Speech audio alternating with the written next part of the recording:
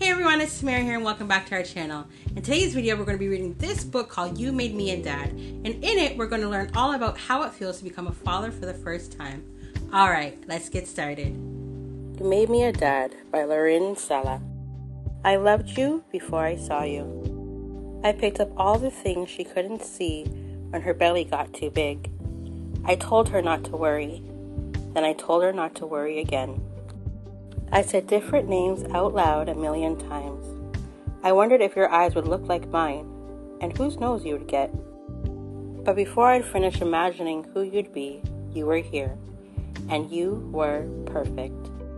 I realized right away that I had a new job. I would teach you to be kind, to listen to good music, to be yourself, to make you giggle a lot. How lucky am I? I get to be your peekaboo partner, your horse, your tickle monster, your pillow, your hero, and you are mine. You teach me how to draw rainbows and dinosaurs and build big forts and hide in the sneakiest pots. Because of you, I know what monsters sound like and how to dance silly, and that my heart is bigger than anything on earth and in outer space too.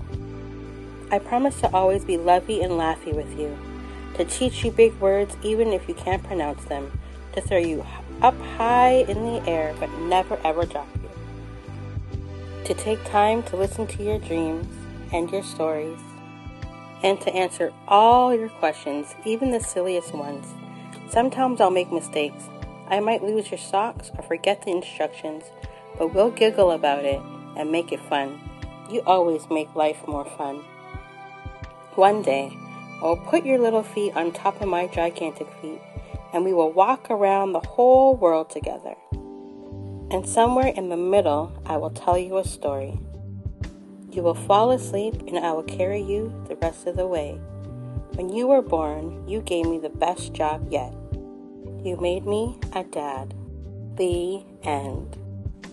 Wow, wasn't that such a great book? Don't you just love how the father and daughter were really close and they had such a great relationship? And don't forget, Father's Day is coming up soon. So make sure you wish your father, your grandfather, your uncle, or that special man in your life a happy Father's Day.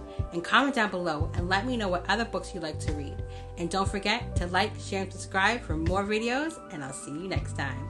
Bye!